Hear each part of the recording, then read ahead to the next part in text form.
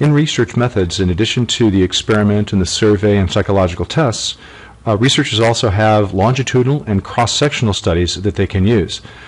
You typically will find longitudinal and cross-sectional listed in your developmental chapter rather than your methodology chapter.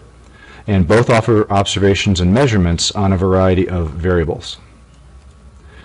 Longitudinal is when you make observations on key characteristics of one group of people through a long period or over a long period of time.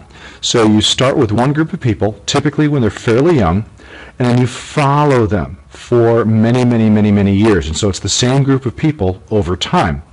And so you might want to call this a within-subject study.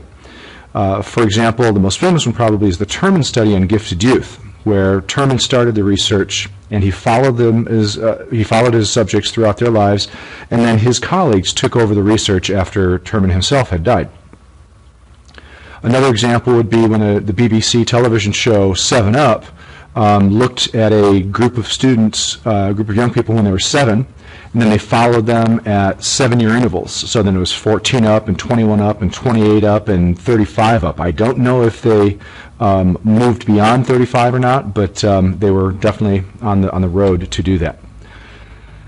But then under cross-sectional, you're going to be dealing with cohorts. That is to say, a group of people from age categories, age groups. And so when we're looking at age categories, so you might take 15 subjects that are groups in ages 1 to 5. You might take another 15 subjects that are in 6 to 10 years of age. You might take another 15 subjects that are 11 to 15. The challenge that you have with that are what are called cohort effects.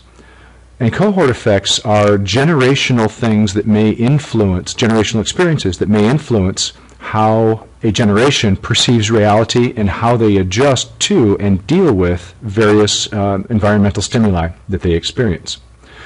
But this allows a researcher to get a snapshot of an entire life without taking an entire life to do the research. This also allows for a study of more variables that you wouldn't necessarily be able to examine in a longitudinal study. So that's the two research methods in a nutshell.